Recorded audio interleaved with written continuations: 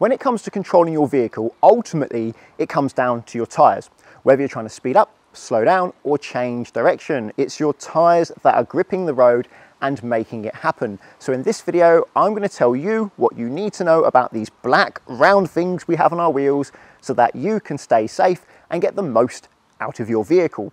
Fortunately, this video is sponsored by Michelin because they are a very established tyre manufacturer, and I got to spend a whole day with them at Tyres, which is one of the places where they test tyres. That way I could update and refresh my knowledge to hopefully make an accurate video. However, a lot of the footage I took on the day I can't use because there are vehicles driving around that are yet to be unveiled to the public, and every time I took out a camera someone was over my shoulder saying, oh, you can't film that or you can't use that. So a lot of the footage I filmed I can't use, but I did get the knowledge, and that's the important bit.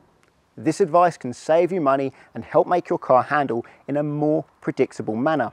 Most cars in Great Britain are front wheel drive, so the front tyres do the accelerating, they do the steering, and they actually do more of the braking than the rear tyres. So these are going to wear out more quickly. Now, many people believe you should put the newest rubber on the driven axle at the front in a front wheel drive car because that's going to give you more grip. However, what you should do is when the front tyres wear out is replace the tyres, then take the front wheels with the new tyres on them, move them to the back of the car, and then take the rear wheels with the old tyres on them and move them to the front of the car. That way you always have the newest tyres at the rear of the vehicle. So why go to all this effort then? Well, it's safety. At Mira with Michelin, I was testing the difference between the two different setups. Exactly the same car, two exactly the same, Mark 8 Golfs, new tyres at the rear or new tyres at the front. When the new tyres were at the rear and the worn tyres were at the front, I couldn't get the car to spin. I would toss it in, lift off the throttle to try and induce lift off oversteer, and the car would not spin. I got some understeer, but that was easy to handle. The car didn't spin out and scare the driver. Fairly easy. You're turning too much, you're going too fast, the front end isn't quite steering as much as you want to, slow down. That's understeer. Whereas when I switched into the other car with the new tyres at the front, yes, I had a bit more front end grip, but then the back would just come round. I didn't even need to provoke a spin. I could just turn the wheel, go faster and faster and faster, and eventually the back end would come round and it will go into a spin, but the car's electronic stability control would act and stop the car from doing a complete spin. So having new tyres at the rear makes the car more predictable and easy to handle for most drivers, because a lot of drivers are going to struggle to control a spin, but they're not going to struggle to control a little bit of understeer if they go too fast.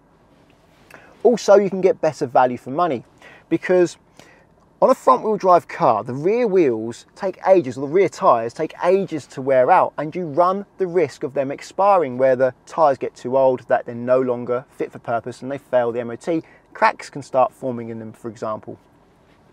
So if you put those old tyres at the front, you actually get to use that rubber before it expires, and therefore you get better value for money. You can't do this with all vehicles though, because some vehicles have different size tyres at the front and the rear, particularly rear wheel drive vehicles, but the vast majority of cars in Great Britain have the same size tyres on all four corners.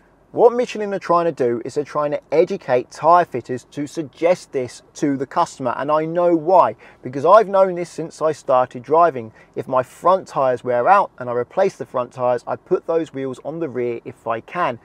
But explaining that to a tyre fitter is often difficult. They don't understand what I'm trying to tell them to do, and they even get me to write it down sometimes, when really they should be explaining that to the customer.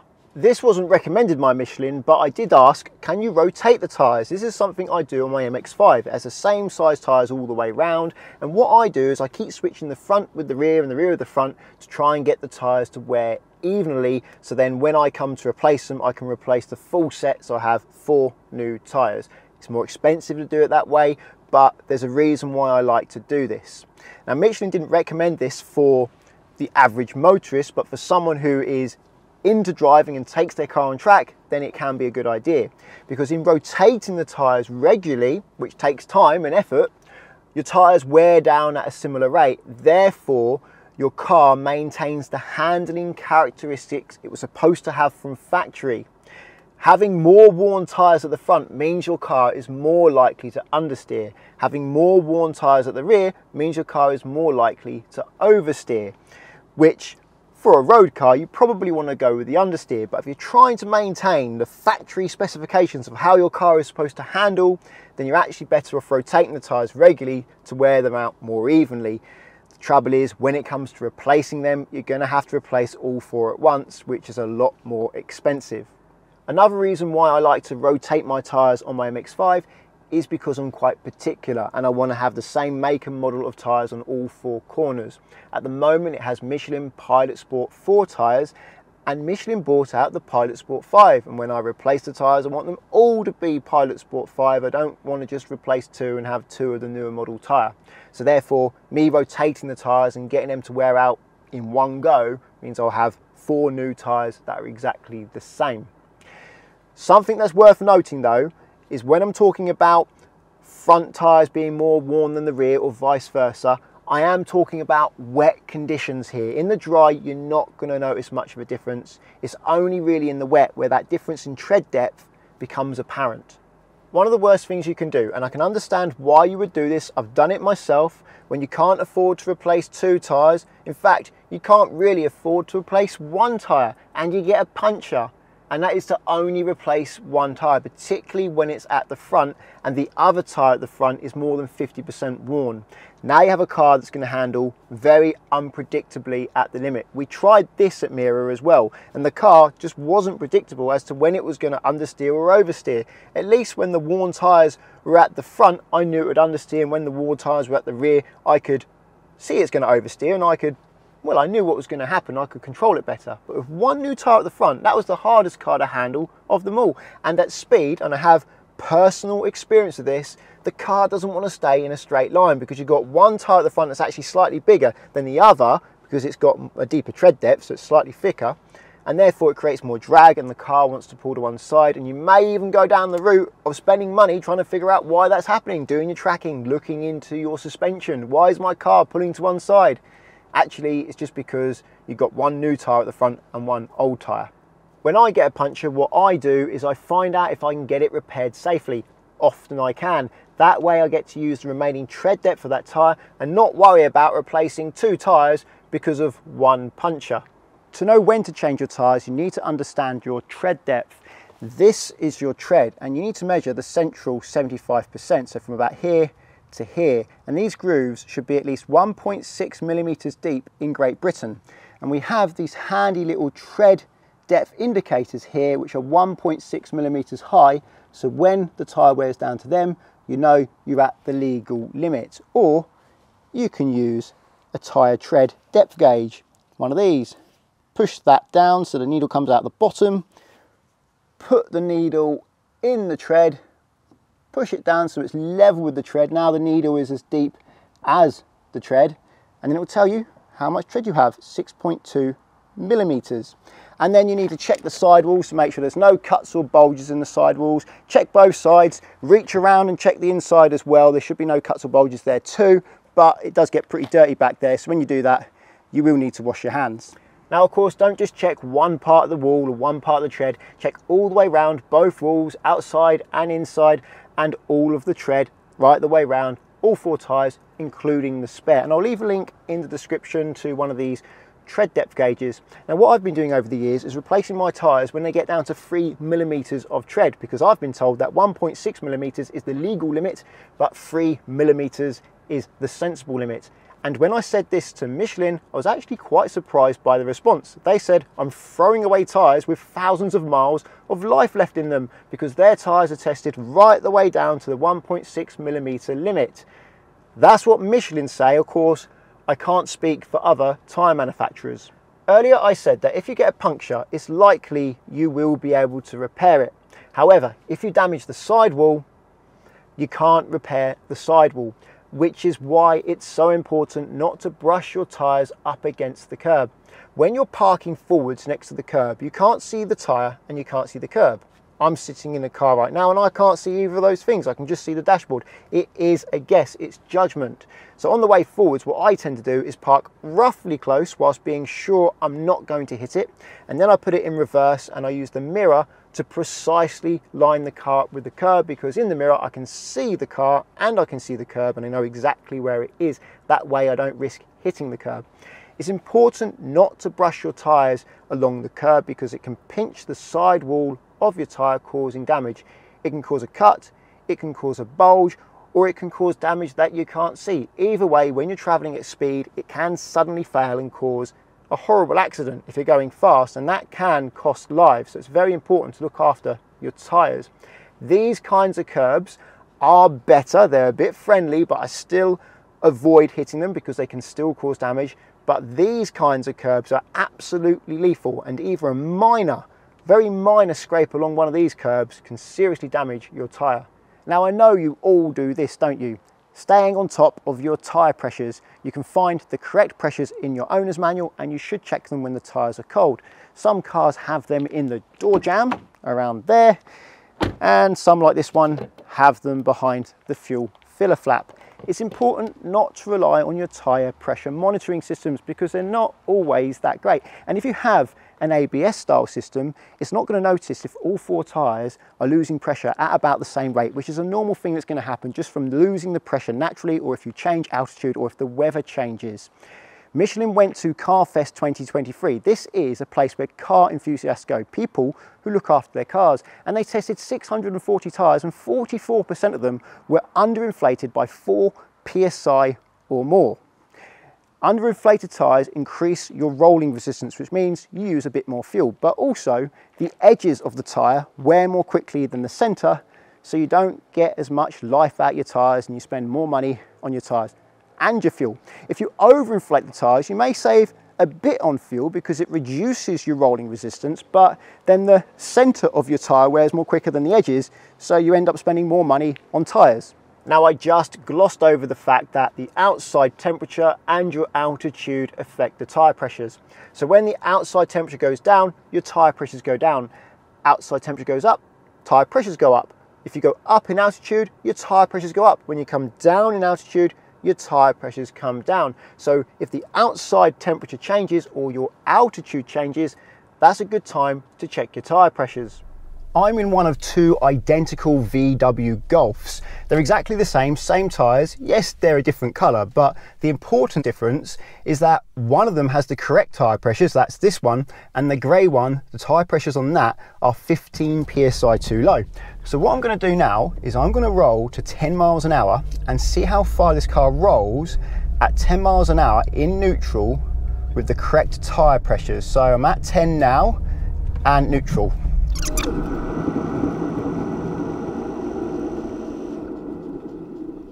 Okay, it's just coming to a stop, and that is a stop. Not quite yet, it's still rolling. There we go. I'll just put the brake on and put the parking brake on. Let's see how far we've gone, and then I'll compare it to the tyres that are 15 psi under pressure. So there's my cone. Now I'm going to do it in the car with the lower tyre pressures and see where I stop. So this is the grey car with tyre pressures 15 psi lower, clutch down, now into neutral at the cones, and let's see how far I roll. Michelin Cross Climate 2 tyres, trying to keep the car as straight as possible and trying to do as close to as exactly the same as I did last time. I can already feel I'm slowing down earlier. So that's where I stopped, and actually I was doing 12 miles an hour. I went a tiny bit over by accident, but yeah, even though I was going faster, the yellow cone is where I stopped with the tyres that were correctly inflated. Quite a long way. I asked Michelin for their advice on tyre pressures when driving on track. What I tend to do is not allow them to go 15% above the cold set pressures.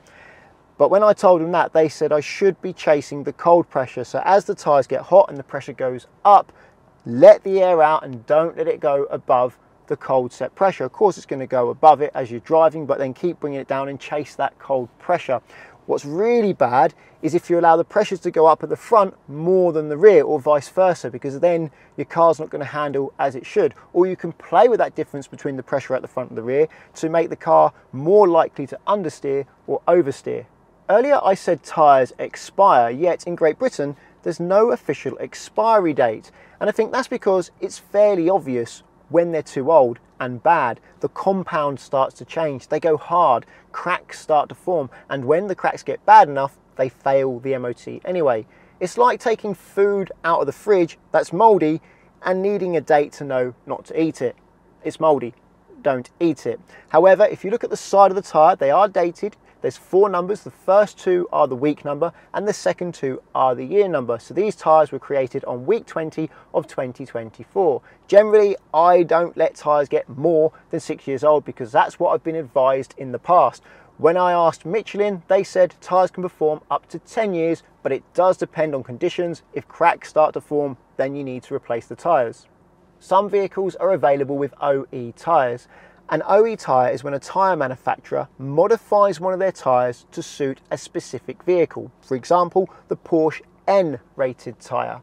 The tyre manufacturer has made changes to that tyre to make that Porsche handle as best as it can. And it's not a 5-minute job. Lots of time and testing has taken place to modify that tyre, sometimes the compound, sometimes the structure, sometimes both, to make that tyre best suited to that specific vehicle. So if your vehicle is available with OE tyres, I recommend checking them out, or you may be missing out. When it comes to choosing your tyres, make sure you choose the correct tyre for the conditions and how you drive. You have your summer tyres, which are good for above 7 degrees Celsius. You have your winter tyres, which are good for below 7 degrees Celsius. And then you have your all seasons, which try to do both, although many people complain that they don't really do either very well.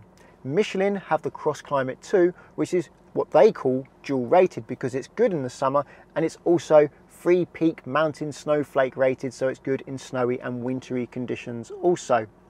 Within the summer tyres you have different categories anyway. You have your touring tyre, which is for comfort and lower noise, and then your ultra high performance tyre, or your ultra high performance tyre for even more performance, and even your track tyre, which isn't great for the road and should really be best used if you're mainly using the car on track.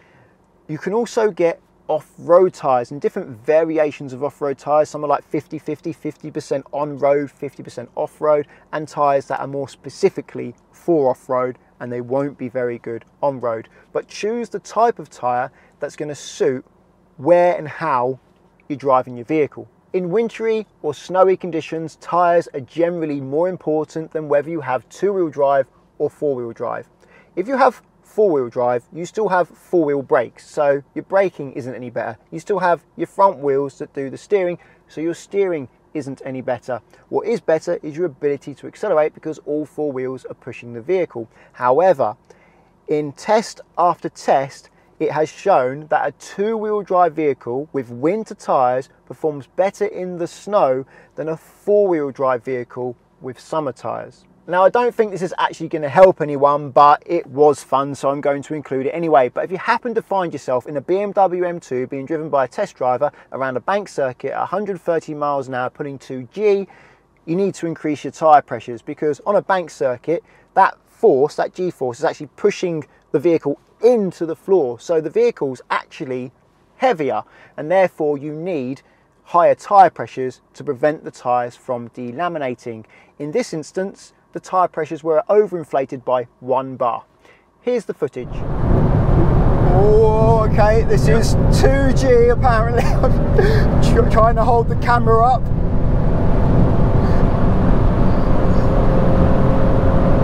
And is it again there? 150 miles an hour nearly. 130 miles an hour taking what feels like a very tight bend. Feeling the bolster of the seat keeping me upright. I asked them if I could drive and they said no.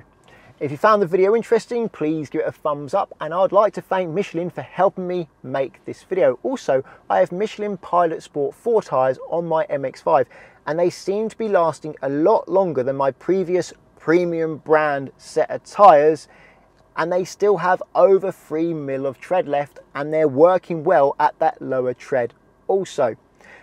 My favourite thing about them though is how they behave when I go beyond the limit. Now I only do this on track, I don't do this on the road, but if I skid the car and slide the car, it does so in a more fun and progressive way, not a spiky, scary way. So overall, I have more fun in the car. I went to Michelin for this because I'm happy with their product. They didn't come to me. So thank you, Michelin. Subscribe to get my future videos, and until the next one, cheerio.